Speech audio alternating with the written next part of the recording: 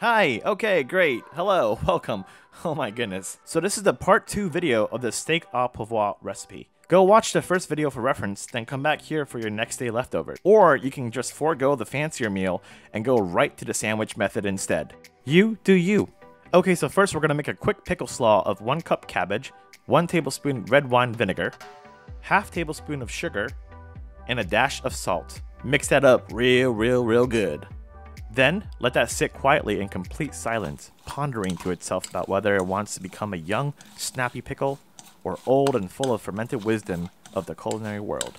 Unbeknownst to it, we will make a decision for it 10 minutes later. It's a cruel world for quick pickles. Next, reheat the leftover steak in a pan, a microwave, an oven, or a candle, or whatever, and slice it up real good. Then, get a small hero because we all need one.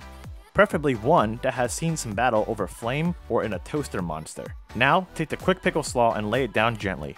The slaw adds a great refreshing zesty snap to the sandwich. Then, add the main character of the video, the peppered steak.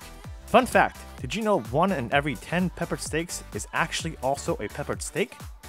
Now you know. And then we add the supporting acting ingredient, the creamy cognac pepper sauce. However, there's a theory out there whether if the creamy sauce is actually the main character and not the steak. I don't know, you be the judge. What do you think? Comment below and also like this video, or subscribe to this channel. I dare you. Okay, so then add a few slices of sharp white cheddar, which is always great in a steak sandwich.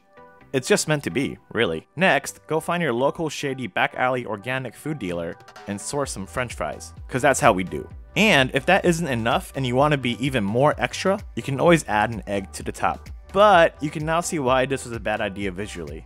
I guess sometimes too much of a good thing is a bad thing. Visually, this looks like a mess, but I promise you, it's some high caliber deliciousness. Also, in the end, what really matters is what my wife thinks. If it makes her happy, then job well done.